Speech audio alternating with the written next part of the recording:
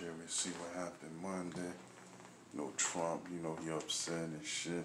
He saying he been cheated. Man, come on, who do that, man? He the first president in history. They be talking about somebody cheating. Ain't nobody cheating, bro, man. You lost.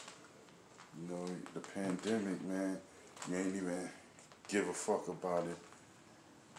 It's crazy though, but you didn't care, man. So you the reason. You feel me, man?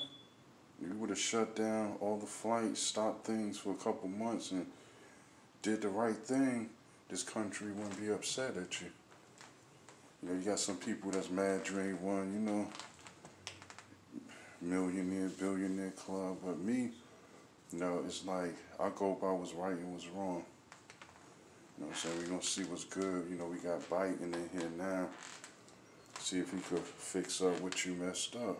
But damn, Trump, man, in the beginning, man, I was trying to give you a chance, man, but shit, man, it's crazy. The shit you was doing, man, you didn't move right, man. You was fucking up. So, you lost. You done 4 years. It's been a minute since we had somebody leave in 4 years. You probably go down as the worst president in history, man. It's crazy. Damn. Shit, man, but all I can say, man, be careful and watch out, man. You got them warrants, you got them hits out on you. That shit bad, man. Trump, man, be easy out here, man. You got to January. After that, it's history. Get back into the gambling business, man, because you're more of a gambler than anything, man. You know how to gamble, man, to get that money, man. Ain't gonna lie.